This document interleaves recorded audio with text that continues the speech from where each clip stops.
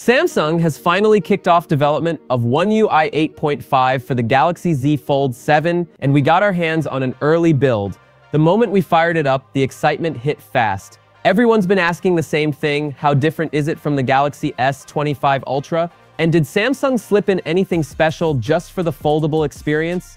After spending a short while exploring this early version, it's clear there isn't a huge list of changes yet. It feels very close to what you get on the S25 Ultra, but we did notice a couple of foldable focus touches. In the phone app, you can now pop open the keypad straight from the call logs, and it shows up as a small floating window instead of taking over the whole screen. Samsung also refined how the notification shade behaves. When you swipe down from the top, it now shifts to the left, the center, or the right based on where your finger starts. It's a small detail, but it feels surprisingly natural on a big foldable screen.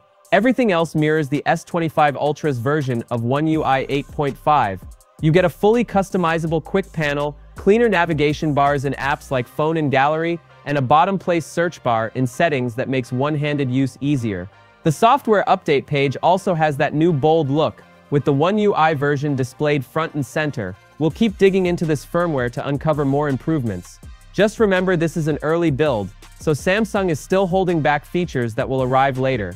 The next updates should add more polish and hopefully fix the issues we found, like the camera app crashing whenever flex mode is turned on.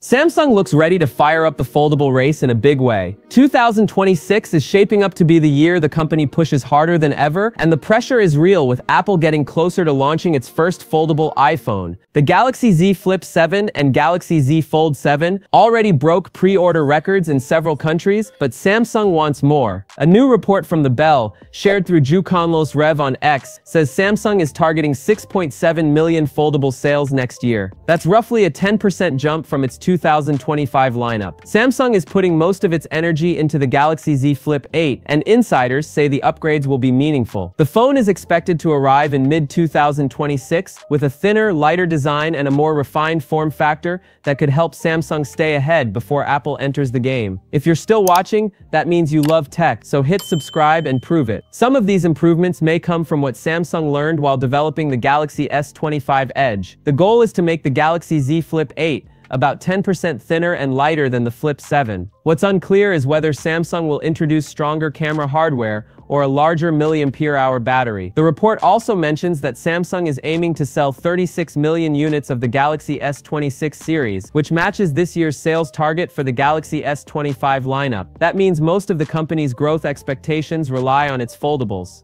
If Samsung doesn't deliver major upgrades, it risks losing ground and giving Apple a chance to cut into its market share.